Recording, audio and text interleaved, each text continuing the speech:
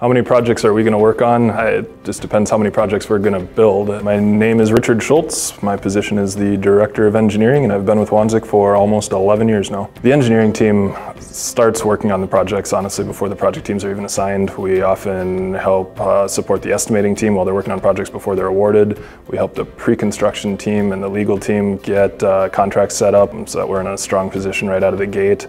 And then once we do start the design process, we're working with those project teams and with the engineers and with the clients through that whole design process to make sure that the designs are constructible, that they're able to be constructed on budget, on schedule. Once it's issued for construction, that's not the end of it for us. I mean, we still are involved in construction support. We're answering RFIs. We're going out and doing site visits in the field, talking with the guys, trying to pick up lessons learned that we can implement on future projects, and just really trying to support in any way we can to make those projects more effective, more efficient, both now for ongoing projects and for future projects as well.